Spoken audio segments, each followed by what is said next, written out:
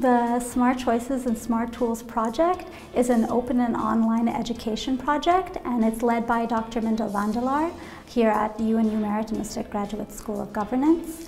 It's selected for funding by the Dutch Ministry of Education, Culture and Science, and also SURF. It aims at tackling two main challenges. The first challenge is addressed by Smart Choices, and Smart Choices creates the content on the 6 different specialization academic tracks we have to offer within our Masters in Public Policy program.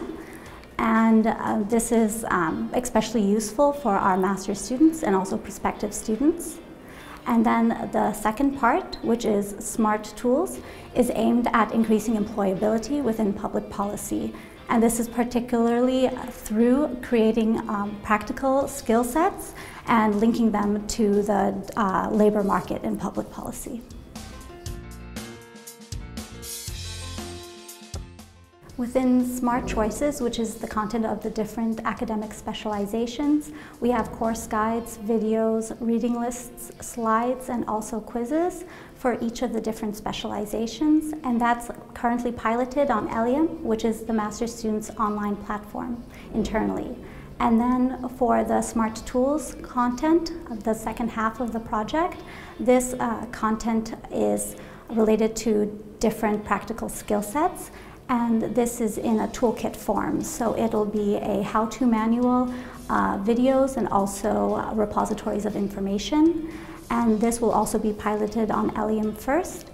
And then in this year, 2018, it'll become open access and available to the public. And so therefore, this content will be beneficial not only to our students and our prospective students, but also our alumni, other faculties within different relevant programs in different universities, and also public policy practitioners internationally.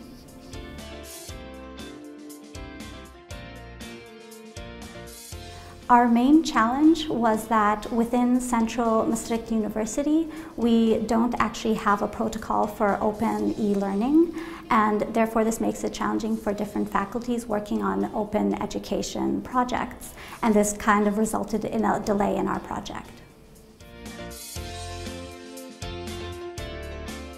In order to overcome these challenges, what we did was we're working with the Central Maastricht University Library in order to create the best technical solution given the current possibilities that are available to us. And for this, therefore, it'll ensure more unity and also more of a standard between the different faculties of Maastricht University.